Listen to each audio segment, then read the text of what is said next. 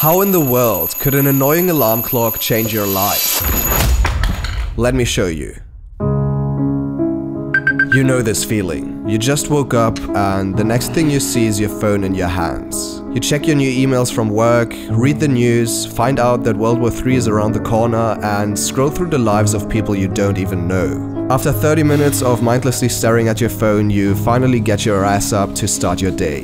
You brush your teeth, wash your face, and look in the mirror. But suddenly a notification is telling you that there's something more important right now. Just like that, you get sucked back into the rabbit hole of social media where you spend the majority of your morning, unconsciously staring at your screen in search of that next dopamine hit. You feel drained, unmotivated, and hate yourself for wasting the last 2 hours. You spend another 8 unproductive hours in front of your computer screen until you fall back into your bed. You're tired and you feel like a piece of shit, but still your hand finds its way to your phone where you get lost in the world of algorithms until your body finally shuts off. So about 2 weeks ago, my phone got stolen by a pickpocket here in Cape Town. Sucks, right? Yes and no. As the delivery times for a new phone were more than 3 days, I was forced to spend a couple of days without a phone. Through this experience, I realized once again how these small computers became such a crucial part of our everyday lives and how strongly we depend on our phones in everything we do. But after a few days of getting used to it, I have to say that besides my missing alarm clock in the morning and my lacking navigation skills, I actually enjoyed having no phone. I started to feel more and more present and less stressed than usual because I wasn't always reachable and didn't overload my brain with so much information. So after enjoying my accidental 4-day phone detox, my new phone arrived in the mail. And guess what? Faster than I could see, I was back where it all started. For this reason, I came up with an idea to once and for all get rid of these sleepy mornings and these late nights. Yes, I bought an alarm clock. Besides this one, I ordered 3 digital alarm clocks for me, my friend Gabriel, and our new flatmate Maxi, who by the way is one of the funniest guys I know. The plan is to replace our phones with these alarm clocks for the next 5 days in the hopes of lowering our screen time. I'm actually gonna stick to the retro alarm clock for now. Alrighty guys, so 1 alarm clock for you and 1 for you. Let's go! Dude, I'm anxious. Without my phone, I don't know. I myself am actually really looking forward to do this sort of experiments, but in order to have some sort of measure of how successful it is, I actually wanted to check what your screen times are for the last week. It's not good. It's approximately 4 hours. Oh, it's 12 hours of Twitter. I'm addicted. Okay, what about you? Mine is, I think it's more. Yeah, 4:38 is the average. Okay, so I have 4 hours and 7 minutes. We're gonna check them again when we're done with this experiment. This is foreign. I don't even know how to use this. When was the last time we used an alarm, bro? Like, it's crazy, it's crazy. I think the last time I had an alarm was like 7 years ago. Yeah, same. There was basically only one simple rule for this experiment. Keep your phone outside your bedroom from the moment you go to bed until leaving in the morning for breakfast. After giving the boys a quick alarm clock tutorial, eating dinner together and watching some NBA, we all put our phones into the cupboard in our living room and went to bed.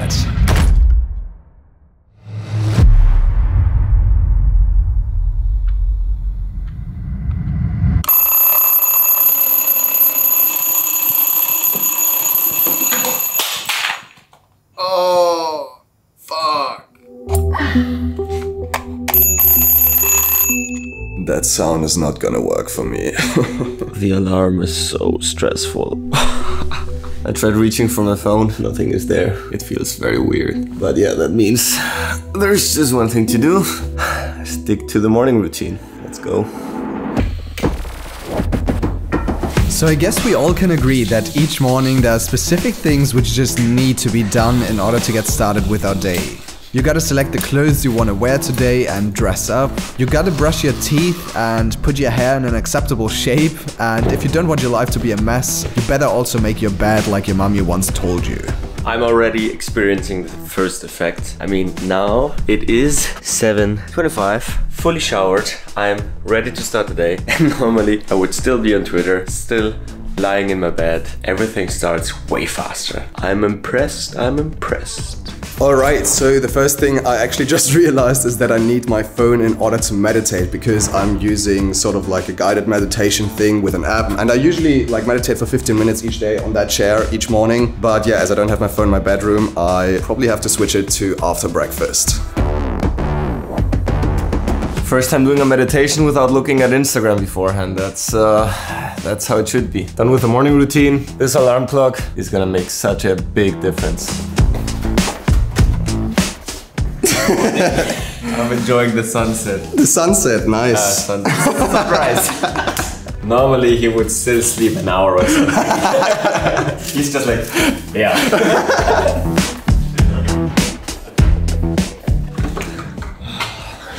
Alrighty guys, how was the first morning? Now everything is a little bit slower, you know? My brain isn't used to it yet. I experience everything differently, and it sounds like I'm on drugs, but yeah, it's kind of weird. Yeah, it's like the first time doing the routine properly, you know? Except for the camera in between. But like usually it's like one thing, cold shower, then phone, then brushing your teeth, then phone, then meditation, then phone. And this time it's just one after the other. Super efficient, it was awesome.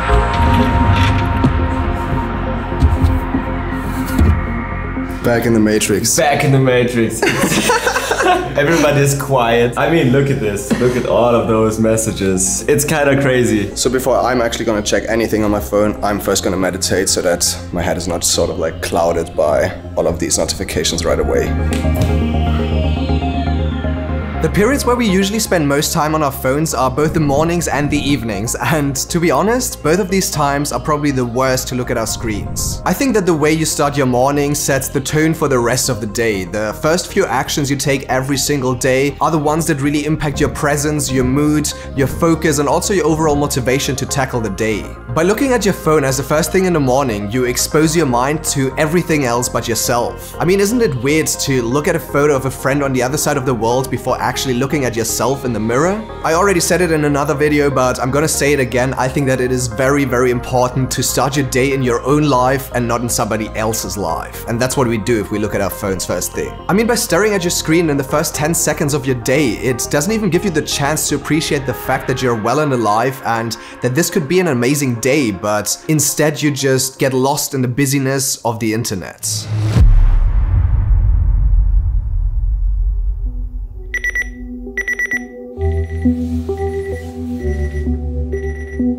I guess this is another morning. Good morning, day 2. So I gotta say that the new alarm clock is so much better. The sound of it is okay, it's still not great, but it's definitely better than the other piece of shit. Today I was feeling a real urge to grab my phone. I had this feeling, okay, where's my phone? Where's my phone? I wanna touch it. But, well, there is no phone today. I was expecting the second morning to be just as good as the first one, but somehow there were different thoughts that kept me from being present. One thing that I gotta admit is that I am still sometimes thinking about my phone. I mean, obviously I don't have my phone with me, I'm not looking at it, which already makes me feel more present while I'm just getting like started with my day. But I have to say that there still somehow is the urge to check my phone. I mean, the first thing that I thought about when I was waking up today was, where is my phone and what things can I check? Which is just crazy because it just shows like how deep and hardwired this connection between us and our phones actually is, that I'm not able to blend it out immediately. So I hope that it kind of like disappears over the next couple of days. I guess we're just going to see, but now I'm actually just heading for breakfast. One cool thing that happened was that all three of us actually prepared our breakfast at the same time. Usually we all used to eat our breakfast at different times depending on how long we were stuck on our phones, but as we now all strictly stick to our morning routine, we were able to have breakfast together while chatting with each other.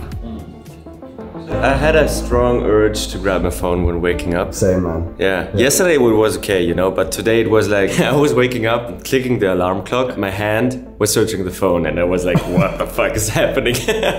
Yo, that's crazy, because I actually just talked about the same thing. Ah, really? Because yesterday it didn't happen for me as well, but today it was like the first thing I was thinking about is just like, where's my phone? What can I check right now? Yeah. It's a weird feeling because it's automated, you can't do anything. You're just slapping your hand. Yeah, you're just like, no. So how does a behavior like grabbing our phones become automatic, and why do we choose to pick them up so often in the first place? Our brains automatically connect our phones with the infinite potential of knowledge, entertainment, and also social validation through social media. There's literally always something happening on the internet at any given moment, and especially the content which is constantly being recommended to you by the algorithms of social media is the main reason why you can't seem to put down your phone. We all know how the Instagram Explore page, the YouTube recommended page, and TikTok as a whole have an infinite amount of content that keeps you hooked.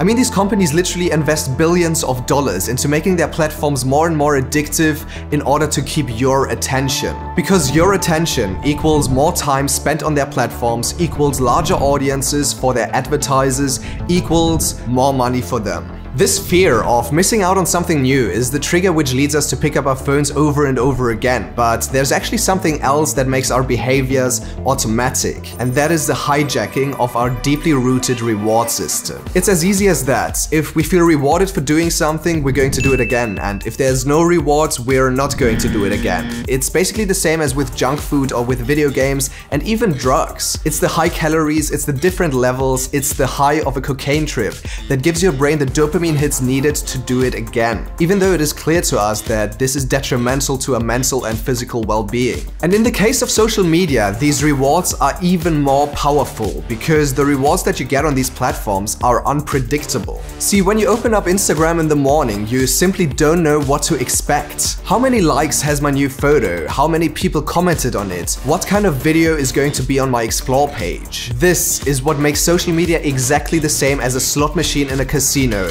where you play to get that unpredictable reward. That's why our decision to pick up our phones is not actually a decision anymore. It's a compulsive behavior which we don't even think about. We just do it. And in the mornings, it's even easier for us to follow that compulsive behavior because the first step is already done. You turn off your alarm, you grab your phone, and all you need to do is one single tap in order to get lost in the algorithms of social media. So as you see, our toxic relationship with social media can be quite dark, and it is real. But on the other side, it is undeniable that technology can also be an incredible tool to improve our lives for the better. It all just comes down to how you use your devices. I, for example, use my phone and my laptop primarily to broaden my knowledge and learn about new topics. So for this video and basically everything that I just talked about, I read the book guide to Digital Minimalism by Cal Newport on a service called Shortform. Before you skip the sponsored section, please hear me out, because Shortform has had an insane impact on the way I learn about new topics, and I believe that it can do the same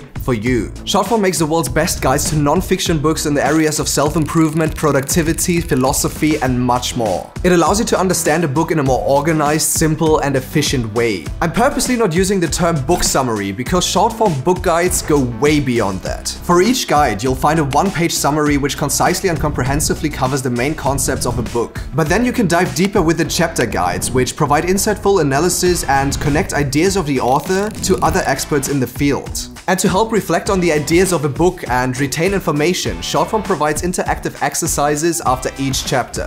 Whether using the web version or the mobile app, there is also an available audio feature. They publish new book guides and articles every week, and their subscribers get to vote on the books they cover next, which I think is really cool. If you sign up through my link shortform.com/Niklas, you'll receive 5 days of unlimited access and an additional 20% on the annual subscription, which basically gives you access to thousands of books for the price of one book a month. So feel free to check out Shortform and their book guides to digital minimalism, because I know that you're gonna love it.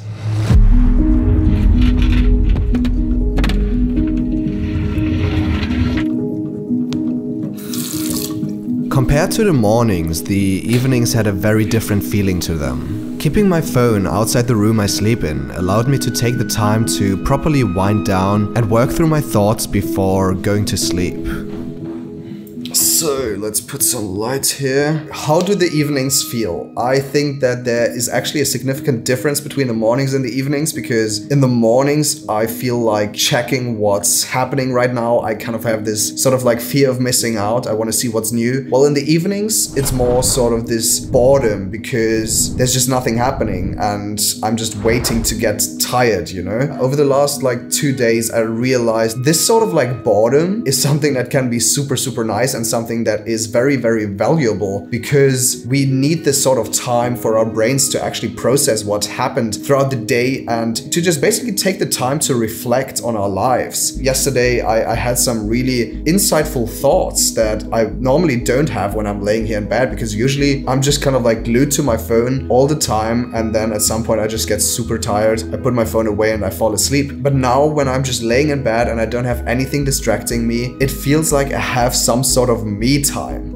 It's freaking weird to say me time because like a phone is not another person, right? But somehow, I guess it is. It is this sort of device where you feel a connection to another person through social media, where you have instant access to entertainment. Just having that thing available makes you spend less time with yourself, if that makes sense. I gotta say the main thing for me probably with not having the phone in my bedroom is that I go to bed in time. Like that's the main thing. I do the routine properly, which takes 1 hour, brushing my teeth, taking my vitamins, and also meditating for 45 minutes, but then I just go to bed when it's time to go to bed. And that just makes sure that I have proper sleep and then can wake up properly on the next day. The evening basically is like a creative bomb in my head. My mind lately kind of exploded with different ideas about my business, different ideas about my videos, different ideas about my future even, which I never really experienced before. And I think my brain has now the ability to think about different topics which were kind of buried in my unconscious, which are slowly but surely getting into my mind or my consciousness, just because I'm not distracted in the evening and I have these 1 to 2 hours just on my own thinking about things that I really care about. Alrighty, let's get some good sleep then. I think by now we all know that the blue light from our screens has a bad impact on our sleep, but it's not only the blue light. Also, the overflow of information forces our brain to process these thoughts before being able to properly shut down and sleep. So ultimately, staring at our phones before closing our eyes has two negative impacts on our sleep: blue light and information overload. And honestly, a good sleep is freaking important. I can't state it enough, because a good sleep directly impacts how well you're rested on the next day, which then also impacts your focus, your mood, your presence, and everything else, which ultimately just means that like spending time on your phone in both the evenings and the mornings just always reinforces itself and leads you into a downward spiral.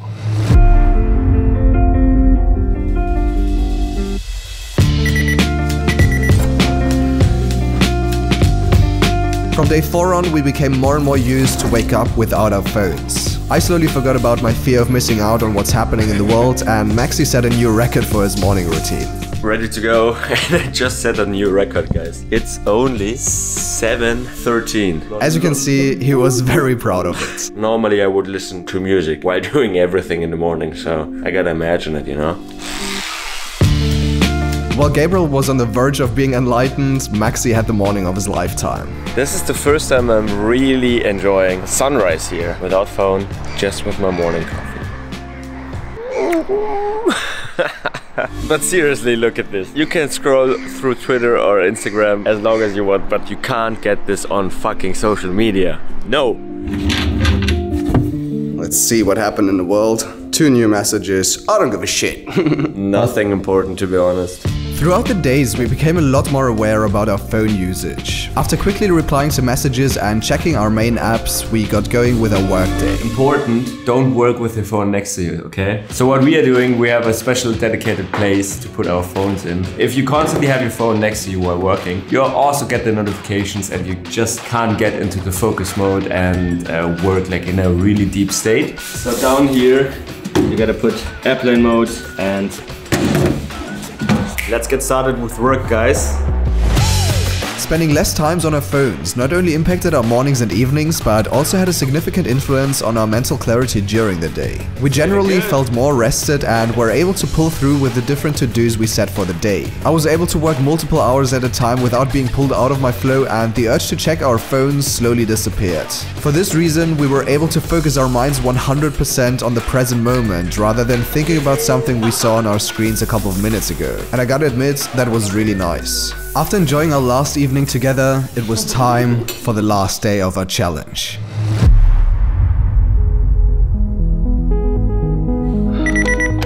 Good morning, it's day 5. I'm getting used to the routine. That's amazing.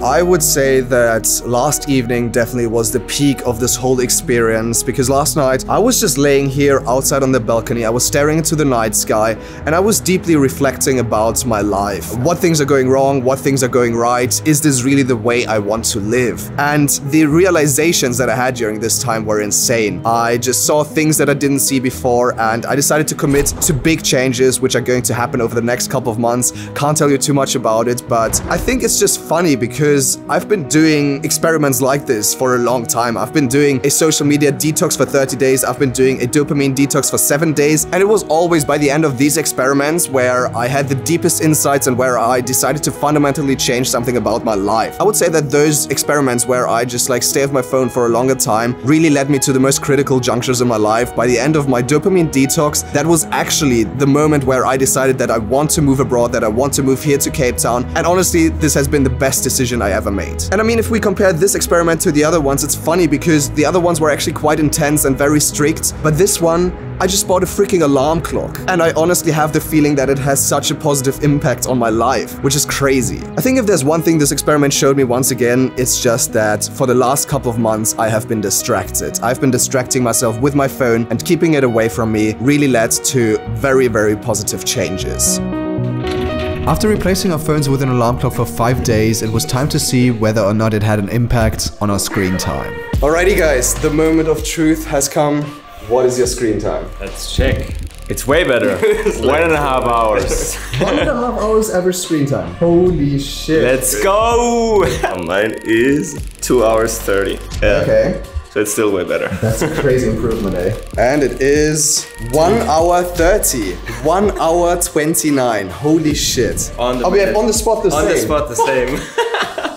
It is honestly crazy. All of us had a screen time of more than 4 hours before like doing this experiment, which just shows like how much time you actually spent in the mornings and in the evenings. Are you guys going to keep the alarm clock? Yes, for sure. Honestly, I think we have actually less screen time, not because we spend all the time in the evening, but because of the better sleep. The day is way better because the routine starts good, the day starts good, and then the day is just overall better. So I think that's the main reason, so definitely keeping it up, for sure. I'm gonna keep doing it. I mean, it's such a small change, but it made such a big impact, so I'm gonna keep doing it, guys.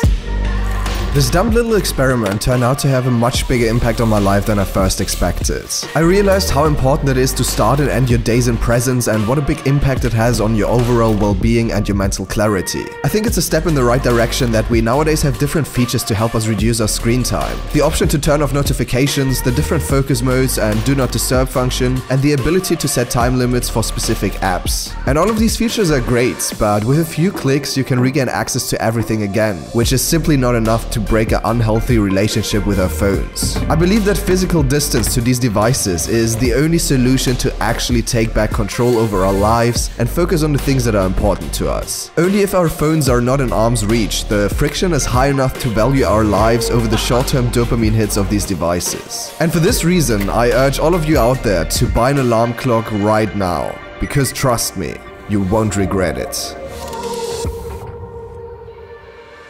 Alrighty, I think that once again this was a really cool experiment. Let me know in the comments how you liked it, and if you want to see something else like this, make sure to subscribe and turn on notifications, and also make sure to check out the channels of those two guys. He's creating videos about Bitcoin and he's creating videos about self-development as well. You will find links to their channels in the description, and then I'm going to see you guys in the next one. Peace out.